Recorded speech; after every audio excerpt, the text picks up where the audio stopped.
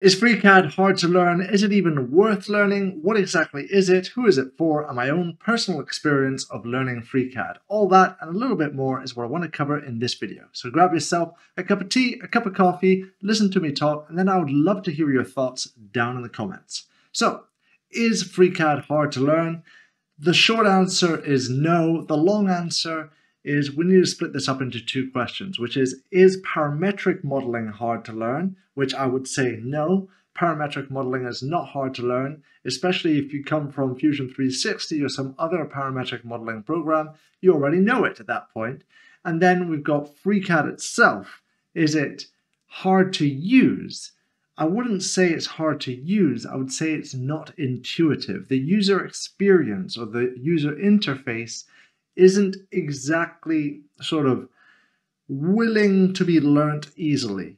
It is all there and you do learn it and it works beautifully, but it sort of reminds me of Blender, an organic modeling program. About 3 years ago, nobody wanted to use it because it was just so clunky. And we're sort of at that point right this minute. It's the workflows within FreeCAD that aren't fluid enough sometimes to feel like it's easy to learn. With that said, is it worth learning? Absolutely. Especially if you've never gone ahead and learned anything before, you know that if you learn something within FreeCAD, you're going to go ahead and be able to use the skills you develop here in any other sort of parametric program out there as well. So it's very much worth learning. And for those of you that come from a parametric program into it, well, you're going to have a pretty easy time, really, to be honest. The only thing is you're going to have to do a little bit of fighting around with the UI, understanding different words that are used, different concepts that might be shown in a different way, and also exactly where things are. But apart from that, you really will get on perfectly well with it. So what exactly is FreeCAD and who is it for? So the word that I've been saying a lot is parametric. And what do I mean by that? Parametric is basically you're going to have a sketch. Let's say it's the outline of this little desk hook that I've created.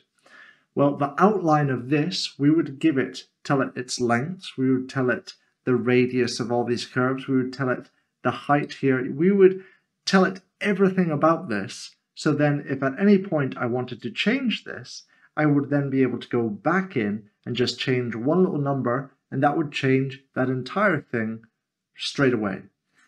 As you can see, it's pretty awesome because you can go ahead and make changes really quickly.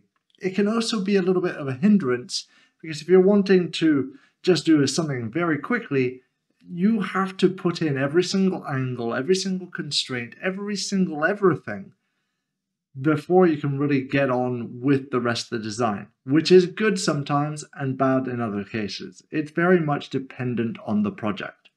Now, the other thing I want to say is I wouldn't say FreeCAD is for anybody who wants to go ahead and create sculptures like this little Groot head here. This isn't exactly the use case for FreeCAD. Now, don't get me wrong, I'm not saying you can't do sculptish-like things within FreeCAD. For instance, this here, not created in FreeCAD, created in Blender, but using just an expression. So this here is pure maths. So it's a mathematical expression in 3D. You can go ahead and do this within something like FreeCAD.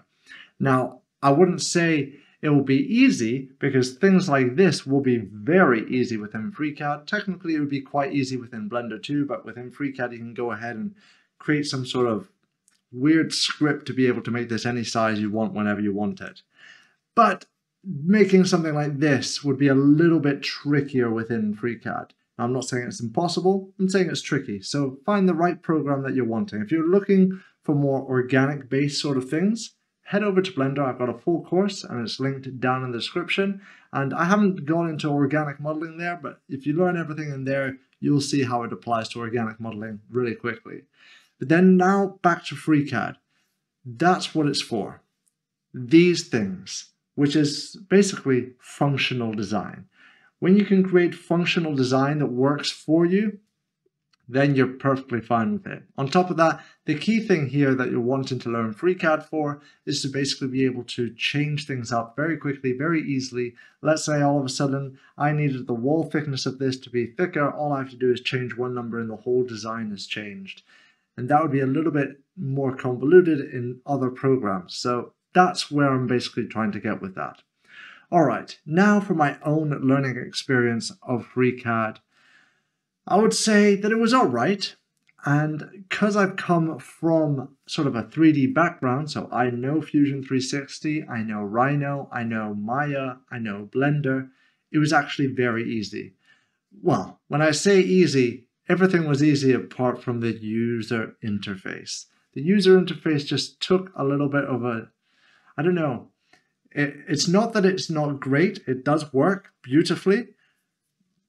It just doesn't look good and doesn't work the way you want it to sometimes. It's just a little bit strange, but you yourself will figure this out. So what I went ahead and did is I set myself a time limit of 3 hours to go ahead and learn FreeCAD. And as you can see, here I went ahead, started a timer, and I already had a couple of videos that I wanted to look at. So those videos are going to be linked down in the description.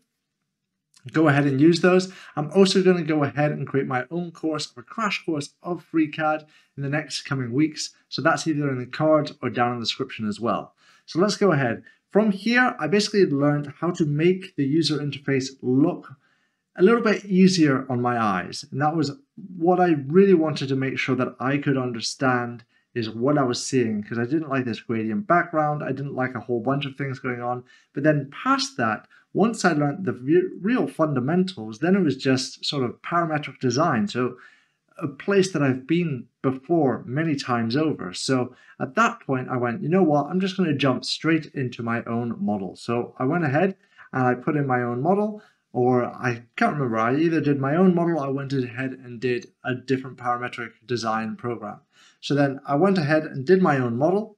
And then from there, I went and just made it. And frankly, it's easy to learn. Now, I'm not saying that I've learned everything. There is way too much to learn in this program because it is so feature rich. It's incredible to think this program has only been made by a very small team of people creating this completely free, completely open source, and it is incredible. Speaking of which, I want to talk about where exactly I feel FreeCAD is right this minute and where I think it's going. And I'm going to reference Blender once again here. Blender was at that point about 2 years ago where out of nowhere it got some funding, and then from this funding it exploded in development. And because it exploded in development and the developers had time to really dedicate their efforts into it, they were able to make a much better user experience, and all of a sudden it's been adopted by almost the entire industry really, and it's turning into one of these things that people want to use now. So I see some very close similarities with FreeCAD.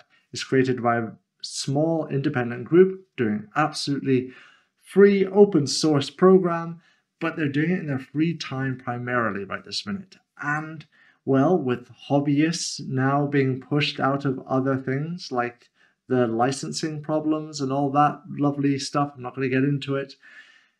I really do think FreeCAD is going to fill that niche, but it needs to have the support behind it. So if you want to go ahead and support FreeCAD, there's a link down in the description for it. But I really do think FreeCAD themselves eventually are going to go and get some support from other big names out there, be it manufacturing industry or who knows where. Because once that gets done, FreeCAD is going to explode. Because I'm telling you, it has everything in it already. That's the incredible bit. It's just the user experience itself just needs to be tweaked and refined just a little bit more, and it will honestly outshine the majority of programs that are out there.